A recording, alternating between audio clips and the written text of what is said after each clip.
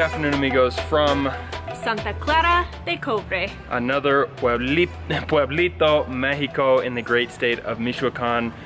This area is one of the most beautiful areas in Mexico that we've ever seen, if not anywhere in the world that we've ever seen. The hills, the mountains, the climate. Yeah, I was searching for like a small mountain town similar to a couple places we visited in the United States.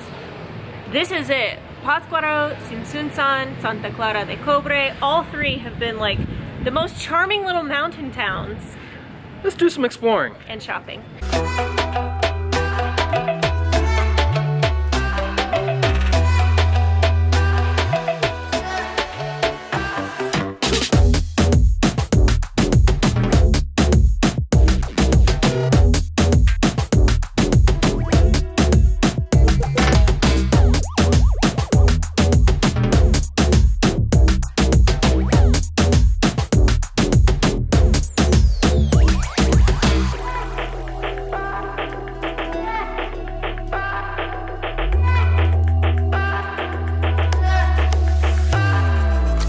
Few fun facts about this pueblito. Santa Clara del Cobre is around 30 minutes south, I believe south, from Pátzcuaro. Maybe an hour and a half from Morelia. Comment below, let me know just how bad I'm messing up all of these facts. Around 13,000 people live in this town. It has a very small town feel, similar to Pátzcuaro, with the white and red buildings with the red roofed, red tiled roofs.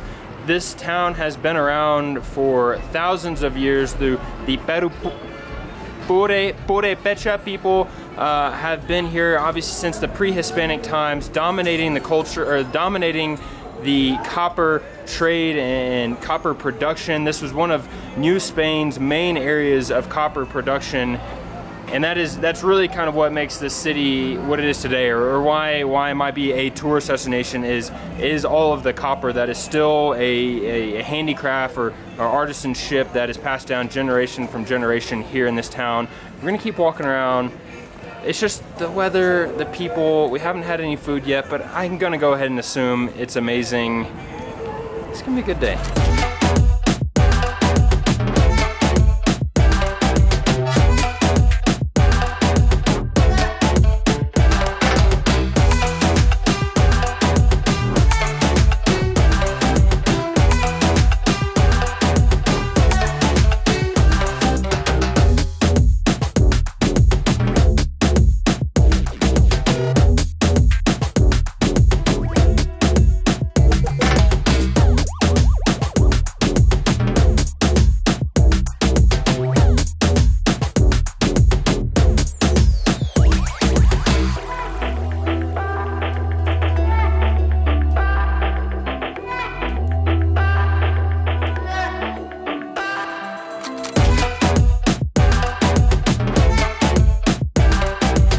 It is a little difficult to show on camera, but it is incredible how many different copper products we have seen, from huge bells that would fit inside of a massive church, to a bathtub that would fit me, so again massive, to little chiquito earrings, to a Hillary bought a ring, sinks, the bathroom sink, the kitchen sink.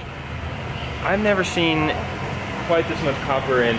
It's always so interesting how every little pueblito in Mexico has its own particular crafts, its own particular artisanship that they are known for, that they are experts at, and it's pretty incredible to see. I think next time we're in this area, we definitely are going to do some type of a workshop, because I would love to attempt to make one of these pieces.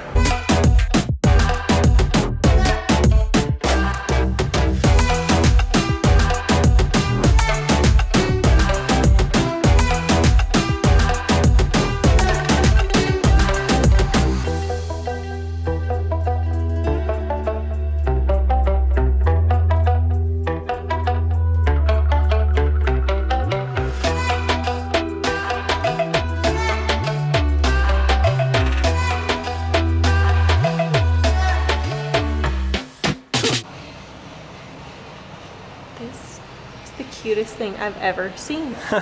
On my ofrenda, this little copper frying pan. You want a copper frying pan? It's so cute!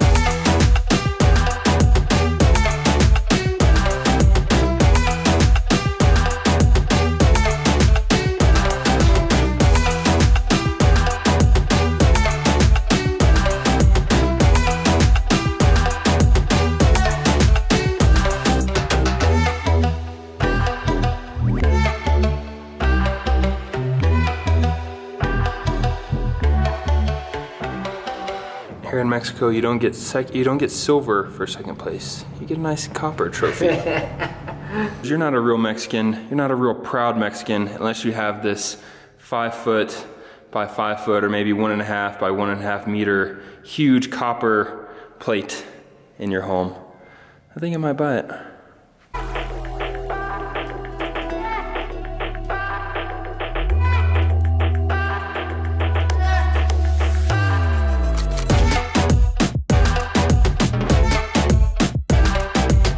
The great thing about Santa Clara del Cobre is obviously all of the cobre, and the bad thing about it is all of the shopping. Me and Troy have been sitting outside the store for an hour and a half, it seems like, waiting for the girls to buy things. But amigos, we love Michoacán and we love Mexico, that's already known, but Michoacán specifically, I feel like being here just reminds me that Mexico is so big, so diverse, and I don't think many people outside of Mexico really truly realize how big and diverse Mexico is. We're in a tiny little mountain town. Freezing our guts out. It is a little chilly, but it's like, I mean, Mexico has deserts, it has forests, it has hills, it has the coast, it has just a little bit of everything, and even within that, every state in Mexico is like its own country in a way. Like Michoacán, the food and the people and the crafts, like I feel like if this were a country, that would be like big and diverse in itself. Big and big and diverse, and like Querétaro is the same way, and that's a smaller state, and it doesn't even have as much cultural traditions as let's say Oaxaca.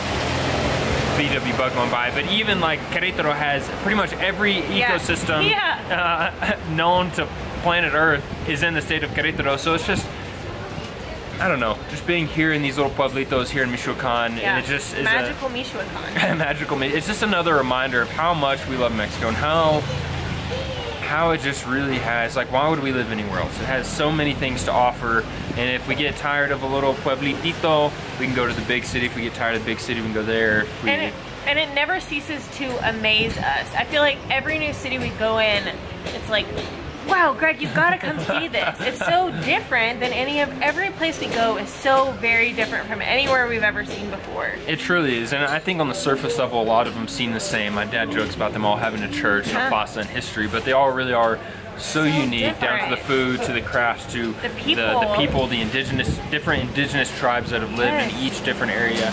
It's pretty magical. It's trying to rain on us, but we're gonna see if we can take you to one more place that I think will highlight even more just how beautiful Mexico is. Let's do it.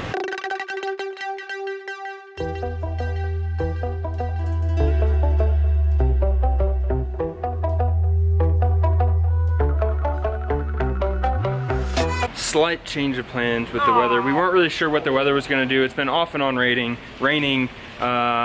just on cold. No off and on cold, just straight cold. But we are going to show you something that, another thing that has stolen our hearts here. Real gem. Here in Pátzcuaro. It's a real gem, eh? It is.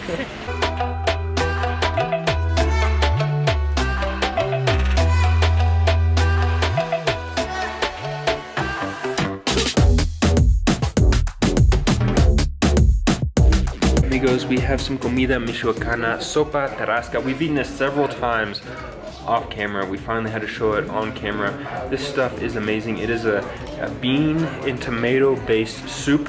That is what the chef is telling me. It has queso manchego, some crema, a chili negro on top. We've got some guacamole coming. Just another reason to love Michoacán. The comida michoacana, food here in Michoacán, is recognized by the UNESCO World Heritage Site. And that just blows my mind that the food is so rich and has such a history and such a tradition that UNESCO recognized it. Let's dig in.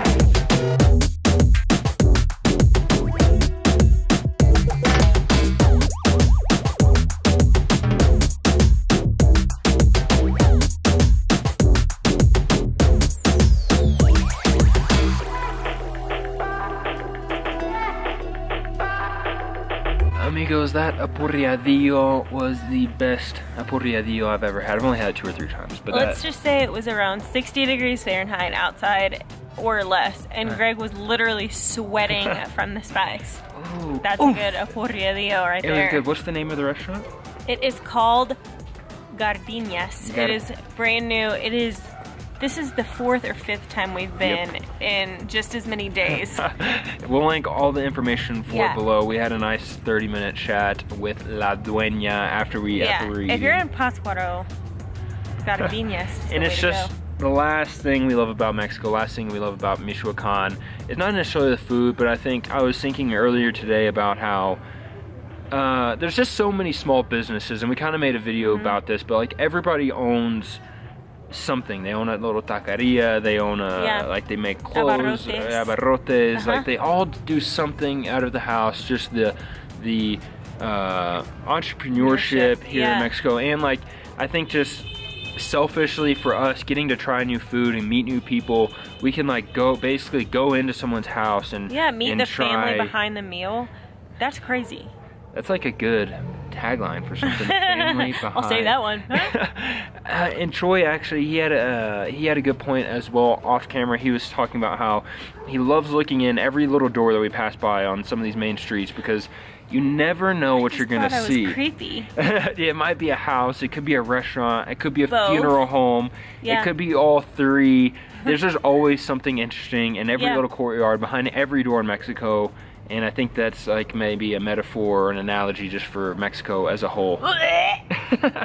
Sorry, I'm okay. Amigos, we love Mexico. We love Michoacán. Thank you so much for having us here. We do have a few more videos from Michoacán coming up, so buckle up, strap in, let's do this. We will see you mañana, but do not forget to subscribe to our channel, click the bell that we get notified every time we upload a new video, and we'll see you tomorrow.